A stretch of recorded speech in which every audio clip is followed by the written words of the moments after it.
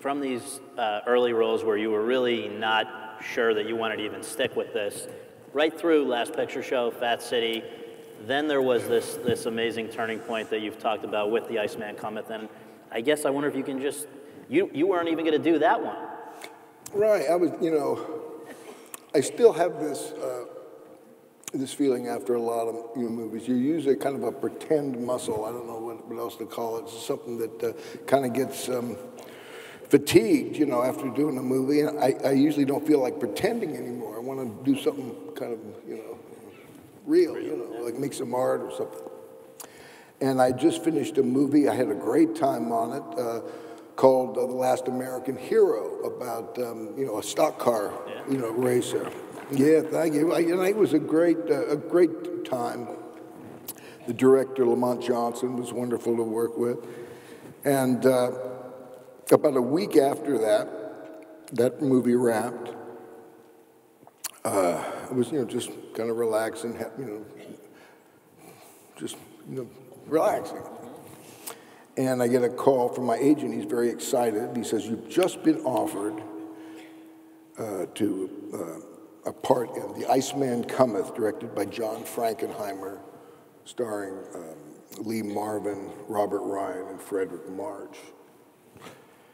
And I said, "Oh, that's great.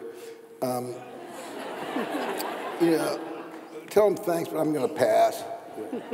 He says, "You're going to pass?" I say, "Yeah, I'm bushed, He says, "Okay, And about 5 minutes later, Lamont Johnson calls me up, and this low voice, he says, I understand that you turned down John Frankenheimer and The Iceman Cometh."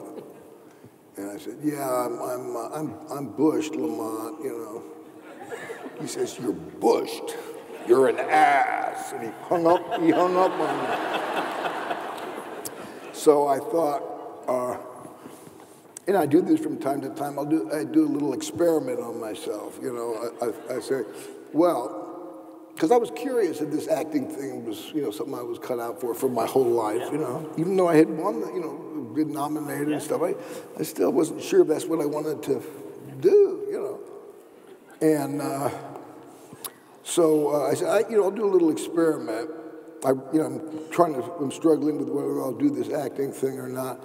I definitely don't want to do this movie, and I'm just going to do it, and maybe this will be the final nail in the acting coffin, So I threw myself into this thing and had a really an amazing time. It was quite unique for a number of reasons. One was that most movies, if you're lucky, you've got a couple of weeks rehearsal, then you shoot it for 8, 10 weeks, or whatever the schedule is. This one, we rehearsed for 10 weeks, and then we shot for 2 weeks. And it was the American Film Theater, I think, the American Express card was putting it out.